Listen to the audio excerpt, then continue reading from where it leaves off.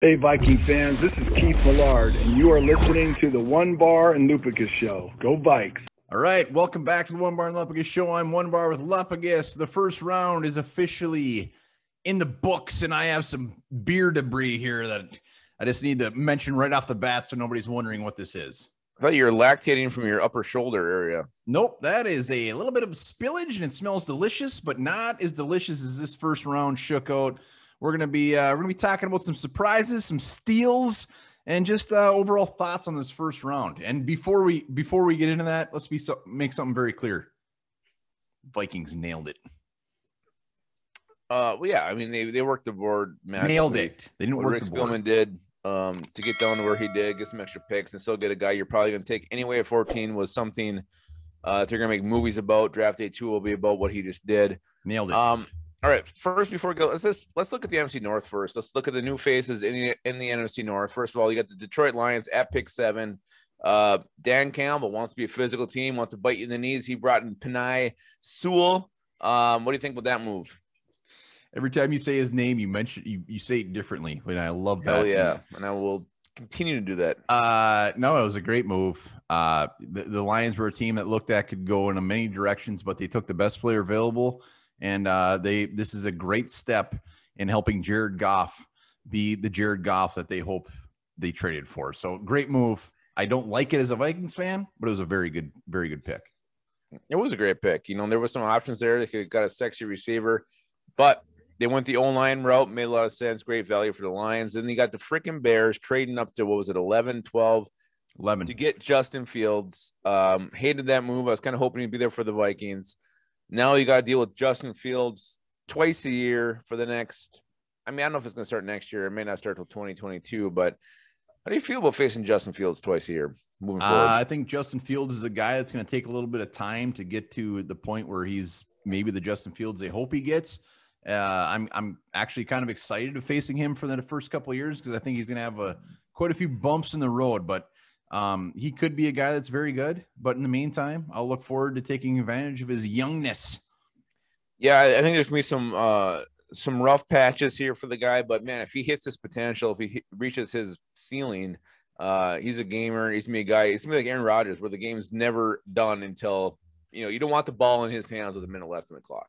Wow. Already compared him to Aaron Rodgers. That's bold. I'm just saying he's that type of talent if he reaches his potential. Yeah. So, And speaking of the Packers, they did make a pick at 29. They added cornerback Eric Stokes.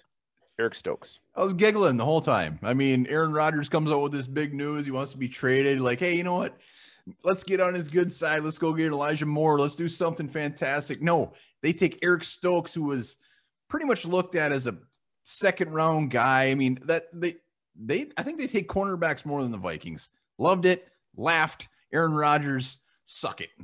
I did. It was one of the grosser picks of the draft, but I mean, he was always going to be a fringe first rounder, second round, early mid second round guy. So where he went off, I wasn't overly shocked.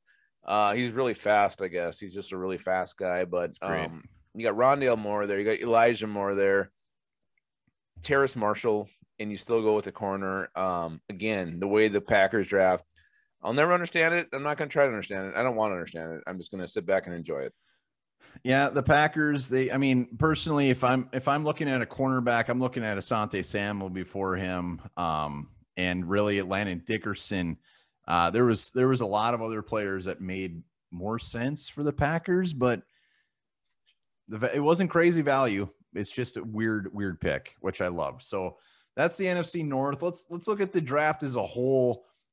Really, when you look at least the first half of it, there wasn't anything overly crazy. No, there was one pick that was freaking disgusting, and we all knew it was coming when the Raiders were on the clock.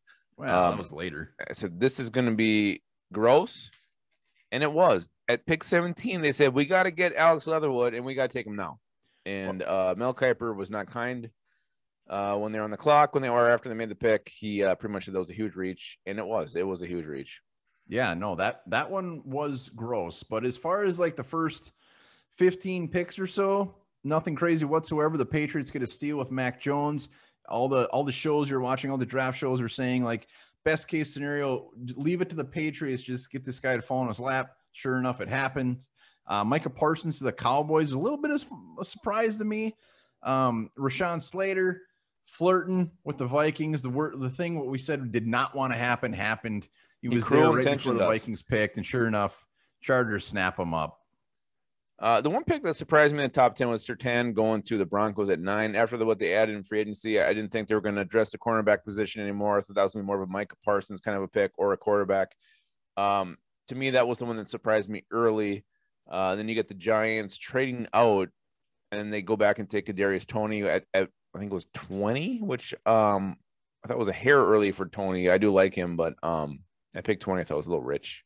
Yeah, I always had Toney pegged 20 to the Bears. So wrong team, right pick. Let's talk about JC Horn. I mean, he went before Patrick Surtain. That was a pretty big surprise. And to the Panthers. So Panthers, while they were flirting with the cornerback position, wasn't really like they're going to take a corner. And they took one, and it wasn't even Surtain. Well, it makes you wonder if they're regretting the Sam Darnold trade, because they could have had Justin Fields.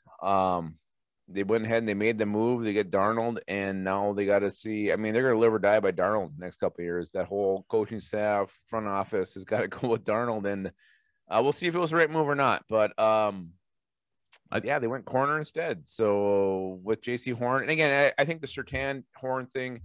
I know the Cowboys looking at both, and it was very, very close for them as well. So I don't think that was like a reach or anything. I think they were both ranked very similarly. Yeah, and I actually think they're all in on Darnold because he's a cheap option. They didn't pick up his contract, so I mean, if they wanted Fields, they would have took him. So I think they're all in on him. They're adding some weapons on defense to help him out, but that was a good one. Zaven Collins, 16, seemed a little bit early. Jalen Phillips. When Jalen Phillips went 18 to the Dolphins, all of the worries in the world were instantly wiped away as like I had a clean, fresh body. It was like a load wiped off your back. It was very relaxing, refreshing to get that guy off the board. Not to worry about that injury history, that lengthy injury history of his. Another guy, there were some guys who lasted longer than I thought they would. Greg Newsome was a guy I thought might go earlier than expected. I think he went all the way to 26 to the Browns. He was one that I really thought was going to come off the board earlier. And you got like Azeez Ojulari, who I thought was going to be a guy who would be kind of a sneaky pick in the mid-20s, still on the board. So some surprising moves as well. Christian Barmore still available. And maybe we should just maybe touch on who is still there, because there's some good guys still going around 2 now. Yeah, and a couple other things I want to hit on. Caleb Farley goes 22. Definitely fell further, but 22 is actually a little bit earlier than I thought. Najee Harris, guy's just been linked to the Steelers this whole time. Match made in heaven there. Jaguars give Lawrence a running back. Bateman, our Minnesota Gopher, thankfully went 27, killing any doubt that he'd go to the Packers. Peyton Turner was a shocking pick. Yeah, well, the Saints took him. Yeah, you got a really good run stopping DN. Congratulations, that was worth a first-round pick. Well, Peyton Turner can get after the quarterback, and then I think Greg Russo was a little early at 30. I think he's more of a second-round guy. That was maybe one of the steals the draft, in my opinion. Yeah, I'm not feeling that. Then I heard him talk. I took some of those other edge rushers before him. Well, that's why you're not a GM. Jason Owe, pretty good, and Joe Tryon.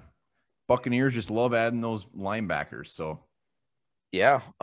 So again, there was so many of those guys that, there's literally 20 guys you could have seen go in the back end of the first to go somewhere to the mid-second. So a few of those did go off the board. A few of them didn't. I mean, really, to me, the most surprising, I really thought Trayvon Mullen would have been a first-round pick. I wouldn't have shocked me to see him go 14, 17, somewhere in the 20s, but he's still there in round 2. Who's the other one I was thinking of? Azeez Ojulari. Again, another edge rusher. This guy can bend. He's kind of a violent pass rusher. I thought some team would have snapped him up. He's still available. So you're looking for the favorites to come off the board first tomorrow. I think those are 2 guys that could be very, very early picked tomorrow.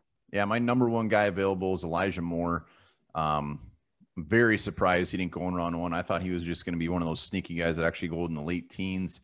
Tevin Jenkins, Christian Barmore, the Joker, Asante Samuel Jr. I thought he was going to sneak in the round 1. So there's a handful of guys that I think were very, very worthy of that first round pick. And it's going to be interesting to see what happens early in round 2. I could see a lot of trades happening. As far as the Vikings are concerned, we got all those thirds now. We got the fourth still. We're going to be doing an episode on this right away in the morning as far as some possible guys that could trade up in round 2. But I think it's fair to say the Vikings are going to be looking to get in the round 2 because there's some damn good players there. Yeah, I'm trying to just who's the best edge rusher right now? I mean, Ojulari doesn't really fit our scheme as much as I would like. So I'm trying to think who it would maybe look. Ronnie Perkins, Boogie Basham. Maybe Boogie Basham, but look at the safeties. I think Mulrig is the guy the Vikings can move up to look to get. And maybe they want to keep going O-line and look at a Wyatt Davis, someone like that. So I think that's definitely in play for the Vikings. But I'd be more surprised if they sat on their laurels and did not move up in the round 2 to get someone they love. So they got the ammunition to do it. Yeah, I think they got the likes of Landon Dickerson, Quinn Miners, Wyatt Davis. They're licking their chops at those guys that double dipping at offensive line. And still, even after they trade up in the round 2, they're still going to have a handful of third and fourth. So win. I hope it happens. Like I said, though, check out tomorrow morning. We're going to have an episode strictly on that, and I'm hard. Wait, I don't believe you. Are you? All right. Well, probably a good time to end it here. You know what? That was as far as drama, maybe it was the most exciting first round we've ever witnessed, but there was a couple of good trades. Vikings moved down. Again, Spielman played the board very, very well. Vikings killed it. Later there was a couple of surprise picks that made you giggle. So overall, it was an enjoyable draft. But until then, remember this. Until tomorrow morning, remember this. Pigeons cannot fart.